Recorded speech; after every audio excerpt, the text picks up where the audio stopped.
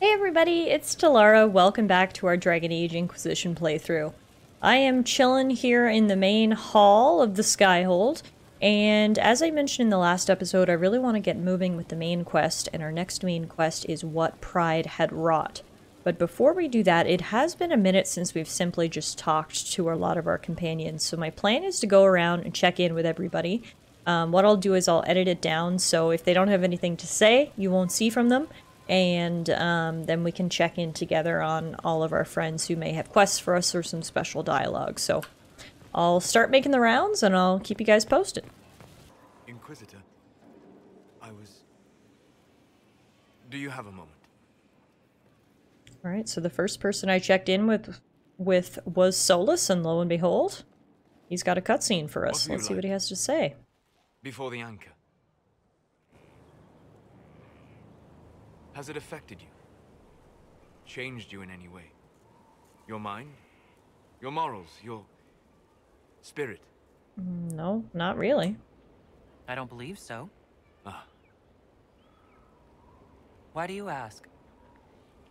You show a wisdom I have not seen since my deepest journeys into the ancient memories of the Fade. You are not what I expected. Oh, thank you. What did you expect? What have I done that's so surprising? Qunari are savage creatures. Their ferocity held in check only by the rigid teachings of the Qun. But you have shown a subtlety in your actions. A wisdom that goes against everything I know of your people. I try. I do what I can. You are modest. So many would use this Inquisition as a blunt instrument in their rise to power. But not you.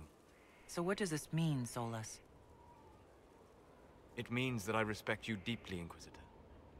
And I have disturbed you enough for one evening.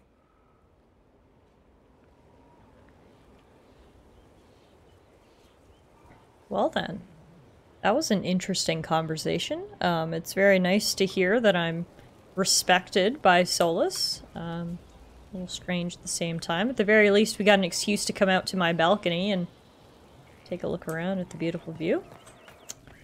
Alright, so that's one companion checked in with. Let's see who else we got to chat with. I expected ruins. They were. As you see, the Inquisition has not been idle. Would it be possible to meet the Herald before we return to Ghislaine? My dear Laurent, for you, anything.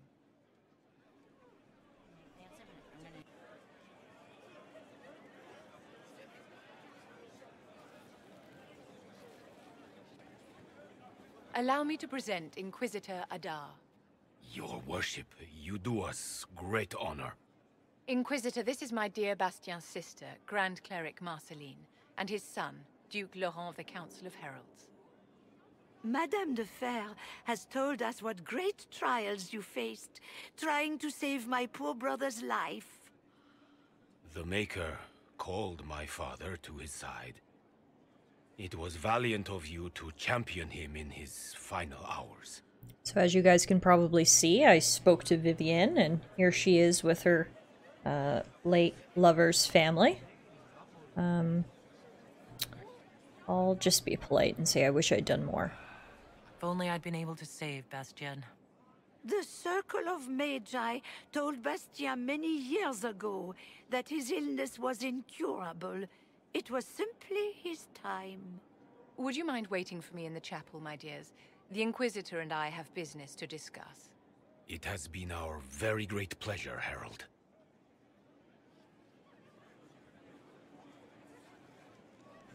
So you've met the family now, and made a good impression in spite of yourself. Well done. What was that all about? I don't understand. What just happened here? A victory. My victory. Properly worded, the righteous cause of the Inquisition can be used to great effect with my Bastien's deeply pious relations. With Bastien's loss, I have connections to the Council of Heralds and the highest levels of the Chantry. All thanks to you. You always get what you want. You always get what you want, don't you? No matter who you have to step over. Of course I do, Inquisitor. I play the game to win. Well, I can't keep Marceline and Laurent waiting. Thank you so much for your cooperation, Inquisitor. I could never have done this without your help. I didn't mean for that dialogue option to come off so snarky. I thought I would play it a little bit more cool. Good old Vivienne, never slowing down, even though her love is dead. She is on to the next one, trying to find every opportunity that she can from the situation. So, you know, in a way, you have to respect her for doing that. But in another way, it can definitely come off a little cold-hearted. Regardless, happy she's happy, and I'm really glad I took the opportunity to speak with my companions, because so far, literally everybody has wanted to speak with me. So, let's see. Dorian, you gonna keep up the trend? Questions. Nope. Oh. I should go. Here I thought we were just getting to the good part. Inquisitor, come have a drink. To killing a high dragon like warriors of legend. What is this? What exactly am I supposed to be drinking? Maras lok. What does that mean? It means drink. Fine, drink to slaying a high dragon, or 3.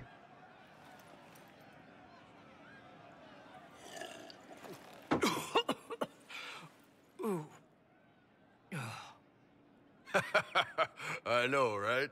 Put some chest on your chest. That little gurgle right before it spat fire. And that roar. What I wouldn't give to roar like that.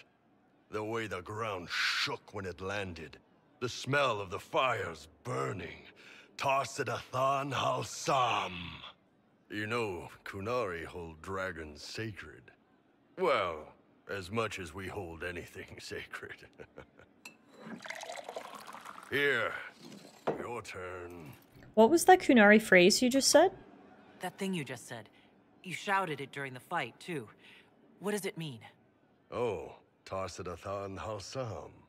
Closest translation would be, I will bring myself sexual pleasure later, while thinking about this with great respect. Oh, wow. You shouted that while it was breathing fire at us. I know, right? Bull is hilarious. I was really hoping we'd have some dialogue with Bull here. I was not expecting us to be drinking to the slaying of all the high dragons, but honestly, this is perfect timing. After, in our last episode, we literally went on a dragon hunt, so I'll drink to that.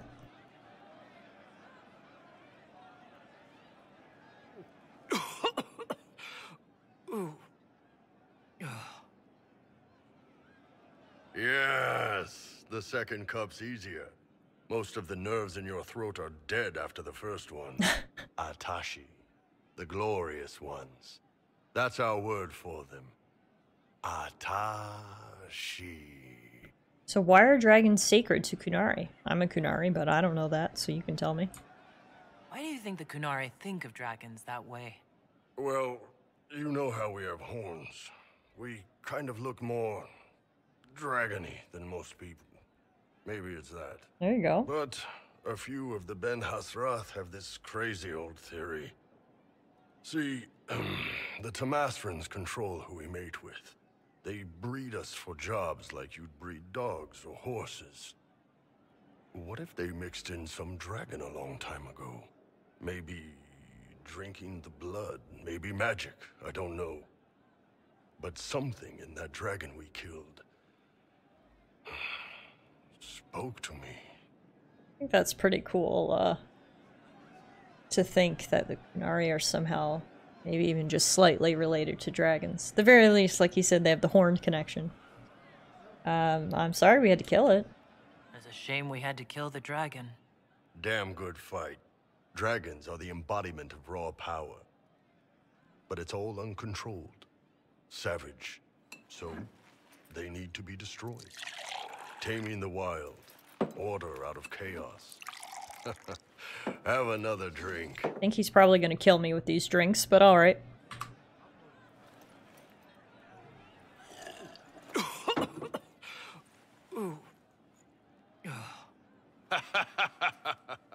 Nice. To dragons.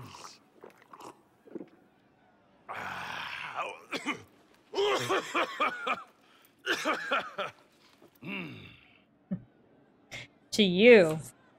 To the Iron Bull. And his ass-kicking Inquisitor.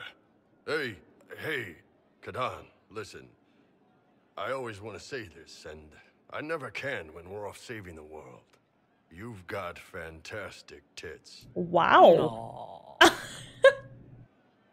Bull, stop. You're gonna get so romantic, I'm gonna blush. Well, that was a very timely conversation, what with the dragon hunting, and it ended with some classic Bull charm. I want to see if he does have any more dialogue in sort of a romantic sense. We haven't really checked in with each other in a while. What can I do for you? Do you have anything to say about I'd like us? to talk about you and me. Sure, boss. What's up? Are we serious? So what is this? What are we doing? That's up to you, boss. If you wanted light and casual, that's fine with me. How does it work for Kunari? How do Kunari show that they're serious about a relationship? They don't. We don't have sex for love. But for someone we really care about, there is an old tradition. You find a dragon's tooth, break it in half, and you each wear a piece. Then, no matter how far apart life takes you, you're always together. Well, that's the cutest thing I've ever heard in my entire life. Okay, I'm gonna go See you later, Bull. do Nice something, talking to you, boss. maybe involving a, dragon tooth. I'm ready for this to be serious, Bull. You're crass, but I love it. I'm gonna go fulfill this Kunari ritual. Alright, I'm at the requisition table, and here it is. The Necklace of the Caden. Craft a necklace from a dragon's tooth split in two. You can give to you prove your commitment to the Iron Bull. Luckily, we slayed a dragon together. I mean, we drank to it. We can use that very dragon that we slayed together to make this necklace, which is kind of romantic, don't you think? Alright, I'm all in, guys. Me and Bull, forever and ever. Time to go give him this necklace. Hey, Give Bull his gift. I have something for you. really?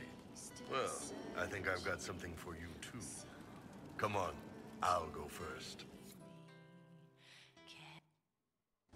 There we go. No Inquisition, no war, nothing outside this room. Just you and me. So, what'd you want to talk about? Sorry to disturb your rest, Inquisitor, but our Oh my god, Bull! Maker. Oh, how's it going? Is the Inquisitor awake? Oh my god, they're all gonna walk in. With Bull in the nude. Oh dear. I'm so sorry. I cannot move my legs. Is something the matter? Ah! Oh, for fuck's sake. Do you see this? No. So, I take it. Actually, she's the one who's been taking it. Wow. I apologize for interrupting what I assume was a momentary diversion. Nothing wrong with having a bit of fun. Who wouldn't be a little curious? This is hilarious. Oh my god, I cannot believe all three of them walked in. It's a little more than a fling. Bull and I are together. This was more than just a momentary diversion, and Bull and I intend to continue. Is that a problem? No. Not at all. A surprise, I'll admit, but not a problem. So glad I have everyone's leave you- blessing. Yes. Do enjoy yourselves. Bye! You okay, boss? Better than them. I believe we may have blinded poor Cullen. But since we have a moment, What's that? the dragon's tooth, split in two. So no matter how far apart life takes us, we're always together. Aww. Not often people surprise me, Kadan. Kadan? Kadan. My heart. Aww. Kadan.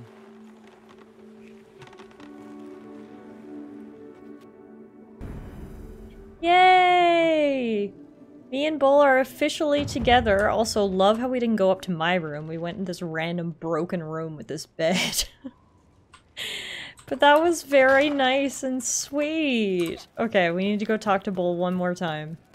As hilarious as it was getting walked in on multiple times, it was a very sweet moment at the end, and I'm so glad me and Bull have made it official. We took our own time with things, which is kind of nice sometimes. How you doing, Kadan? And now here we are. I'd like to talk about you and me. Sure, boss. What's up? Can I kiss you? Do you have some free time? For you. Always.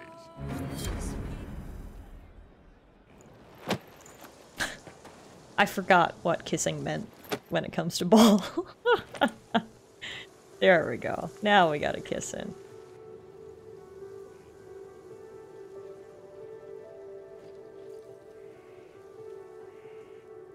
Yay! Oh, well that's lovely. I'm so glad. Not only did we get to toast to our slaying of dragons, but we used the slaying of dragons to really come together, so...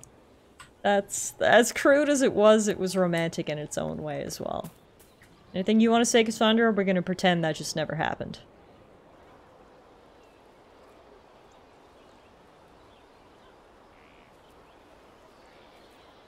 Good book? I don't know what you're talking about. What are you hiding? No. What are you hiding exactly? I'm not hiding anything. Exactly. I think you are. It's of no interest to you, I'm certain. It's a book. I can see that. It's one of Varric's tales. Swords and Shields. The latest chapter. Reading Varric's books. So you've read them all? The latest chapter. Meaning, you've read them all? Not since this all began. We've been busy. That's just her favorite. Nobody asked you, Tevinter. I couldn't finish the last one you lent me. I actually feel dumber for having tried. It's literature. Smutty literature. Whatever you do, don't tell Varric. This is hilarious. Oh my god, she's secretly reading Varric's smutty novels. I won't tell him. Me? No, I would never.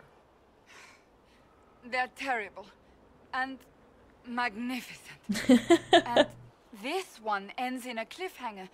I know Varric is working on the next. He must be. You could ask him to finish it. Command him to... Pretend you don't know this about me.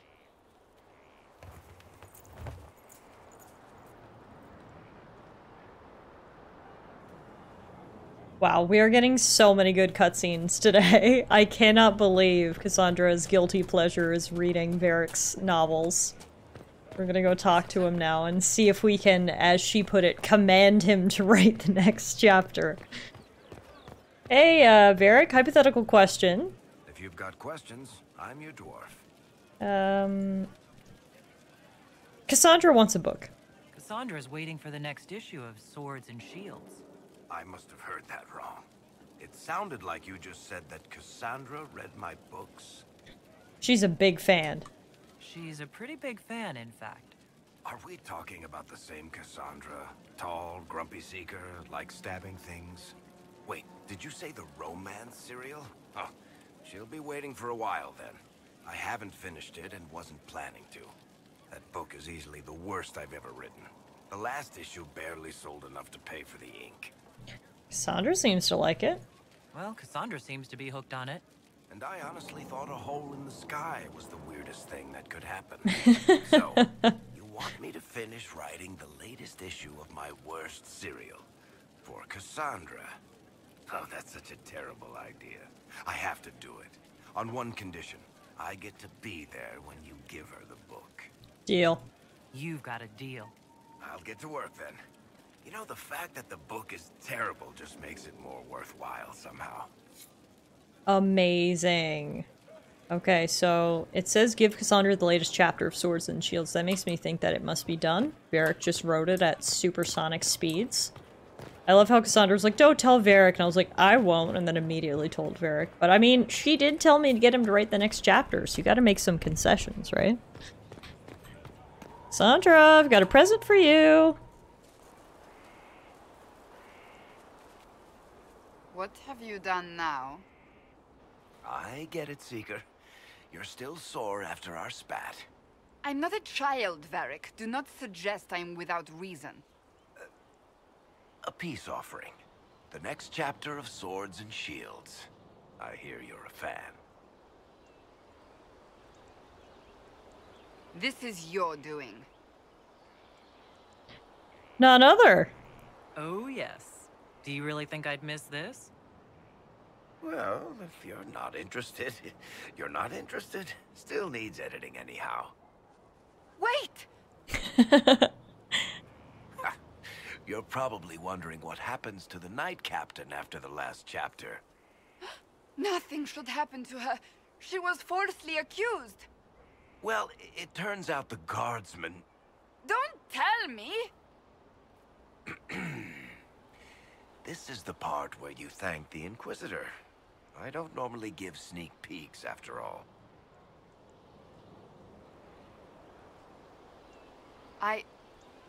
Thank you. No, thank you. This was everything I'd hoped. I know how you feel. I wonder if I have time to read the first part. Don't forget to tell all your friends, if you have any. Completely worth it. Yep, completely worth it sums up how I'm feeling right now too, Varric. That was awesome. What a silly little side quest. That was great. And hey, now Cassandra gets to read the next chapter of the book and clear up that cliffhanger. And we are gonna head upstairs and check in with our last few companions. First up is Sarah. You have a problem. That over there is a full tavern, but everyone's drinking alone. They're all up their own arses about the Inquisition. I can't have fun with everybody whinging, and they'll fall on their swords before Corypheus can push them. I'm thinking pranks. Set a few up, knock a few down. You in or not? How will that help? I don't understand how annoying my people will help. Look, you have experts for everything. And I know a bunch of tight-ass people when I see them. Oh, sure, they'll complain. But they'll really mean, thank you for distracting me from the end of the stupid world. Come on! I mean, we've had lots of fun today in many different ways. We may as well just keep it going, right? Sure. Sign me up. Lead the way. What, really? Really? I knew you were different. Let's go. Okay. Right, general uptight is gone. Have a search about.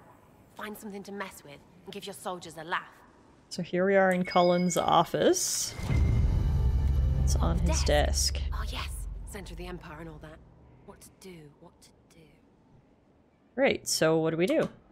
All right, Sarah. What do you want to do? Thing looks heavy. Don't want to move or break it. I got it. Easy one. Just a slip of something under here. There, won't notice much, but it's just that little bit wonky. He's so in control that'll piss him royally. I tell one of the soldiers and boom, the general seems like people. And since he works for you, you seem like people. Come on, next one. Alright, that was a harmless little prank, giving Cullen a wobbly desk. Right. Next up. Little lady prissy pants. Have a look for something she likes too much.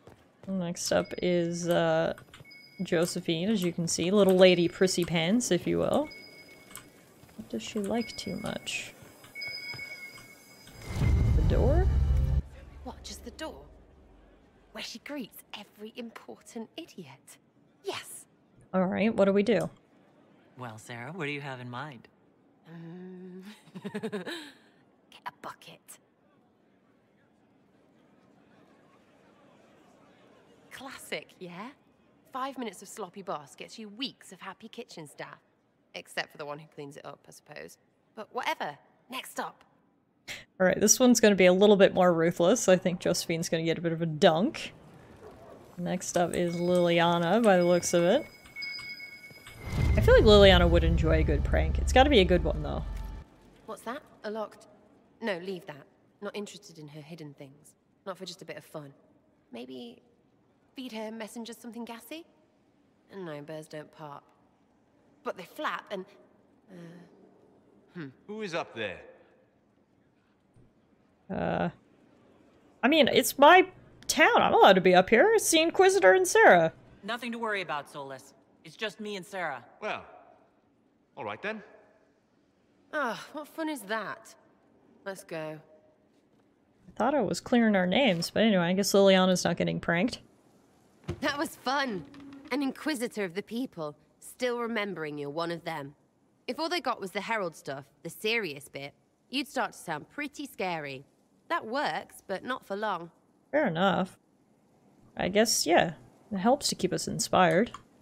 Whatever it takes. I'd start throwing pies if it kept people inspired. Pies is so good, and Coryphanus would never do that. Good thing for you, innit? Because from the bottom, everyone up top sort of seems the same. Anyway, fun time, Inquisitor. You! Oh, frig. Uh-oh. You did it!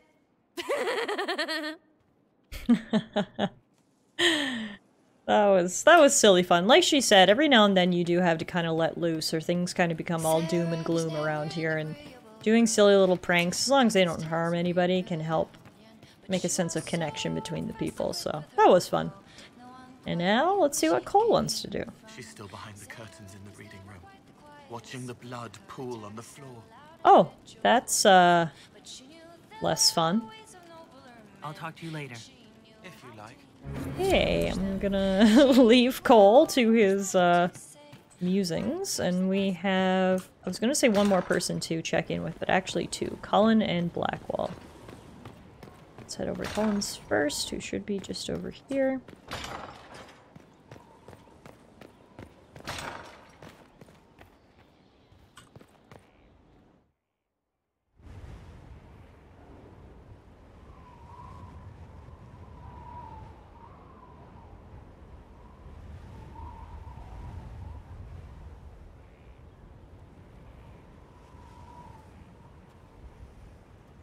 I wanted to thank you. When you came to see me, if there's anything... This sounded much better in my head. You're feeling better? I trust you're feeling better? Yes. Is it always that bad? The pain comes and goes. Sometimes I feel as if I'm back there. I should not have pushed myself so far that day. Just be careful. Just try to be more careful from now on. Of course. I've never told anyone what truly happened to me at Ferelden's Circle. I was... not myself after that. I was angry. For years, that anger blinded me. I'm not proud of the man that made me. Now I can put some distance between myself and everything that happened. It's a start. It's good to let go. Past isn't always pleasant. Sometimes you have to let go and move on. I can't forget what happened, but it led me here. I can make that mean something. Anyway, I meant to thank you, not trouble you further. You've enough to worry about. How are you holding up? My friends keep me grounded. I've met good people here. Knowing they have my back, it helps. You certainly keep interesting company. I suppose I do as well.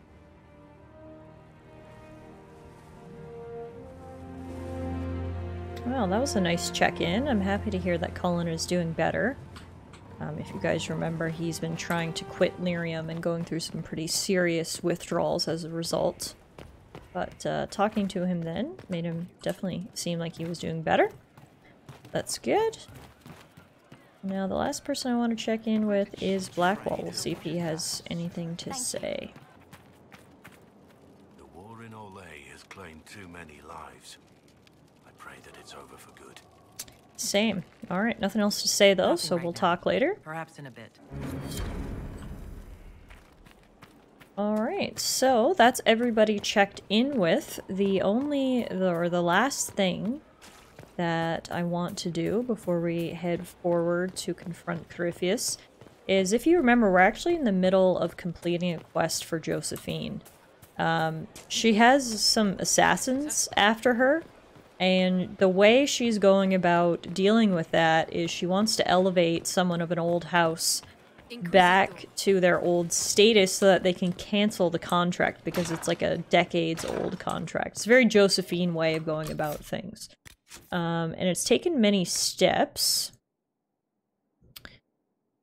Yeah, so it says here, Josephine attempted to reinstate her family as a trading power in Orlais, which triggered an assassination contract taken out more than 100 years ago by a family known as the Du Parquets. Despite the contract's age and the fact that the Du Parquets are no longer nobility, the contract is still binding. A group of assassins honoring the contract, called the House of Repose, won't rest until Josephine is dead. So the next thing we need to do is arrange a favor for Judge Ald at the war table. So let's go do that next, sort of, so we can come full circle with helping out all of our companions before we head outside of our inner circle.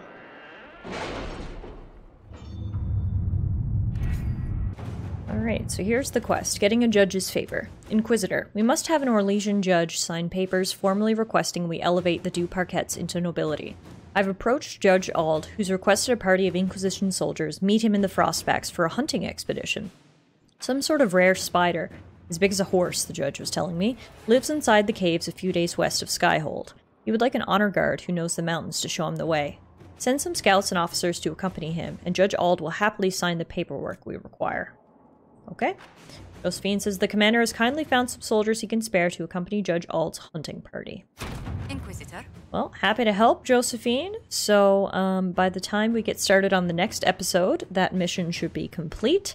So, we'll call it a day here. I hope you all enjoyed this rather light-hearted episode of Dragon Age Inquisition. It was really fun just chatting with all of my companions, touching base with everyone. And when we get back next time, hopefully we'll finish up Josephine's companion quest and then get started on our next main quest.